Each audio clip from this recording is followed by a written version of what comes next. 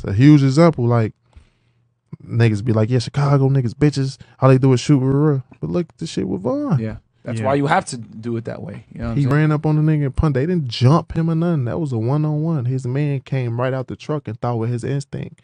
That nigga, I don't fuck with that nigga Timmy. Y'all niggas want to see him too. But what he did, he wasn't wrong. He protected his brand.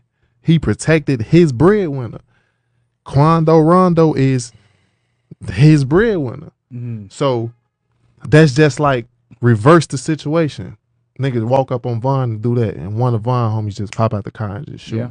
You know what I'm saying? Yeah. It was an unfortunate situation, man. It was very unfortunate. I saw the CCTV, bro, and it fucking hurt to watch, because the thing I loved about Von is that you could listen to his music, close your eyes, and you can literally see everything, because he's such a great storyteller. Because he really lived all that shit. An example though. Yeah. Like, it's a huge example. Like,